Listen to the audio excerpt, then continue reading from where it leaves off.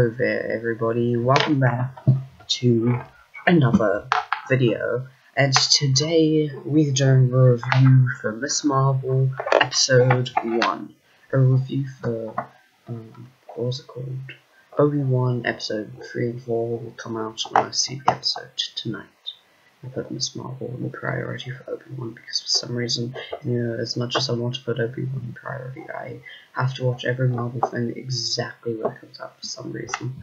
But, in this episode, we saw Kamala Khan with her family and their strict rules getting this band thingy, but first going to Avenger Con, which sounds cool. Sounds like what New Zealand has, like an Armageddon or something. Yeah. And then while at Avenger Con, she obviously brings her Captain Marvel costume. Yep. Made Captain Marvel costume. Congrats, Kamala.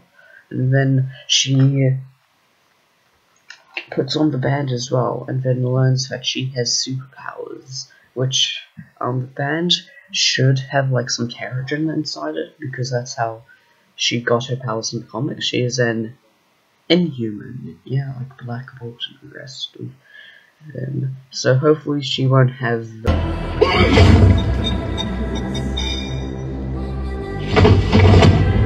Anyway, so with her powers, she tries to save one of her friends, I guess, or a bully. I can't remember who she is. The show wasn't the best. Right now, I wasn't very excited for this show. It could be good though. And then she fails a bit, goes back to her house with her mum and they're going, "This is not who you are. Who are you?" And I don't like her mom, and like, yeah, that must be sad, I guess.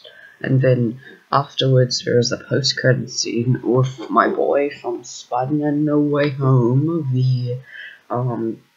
the damage control like guy that brought Peter in, and he's just like, "We've never seen this superpowered individual before, so we need to go look for her."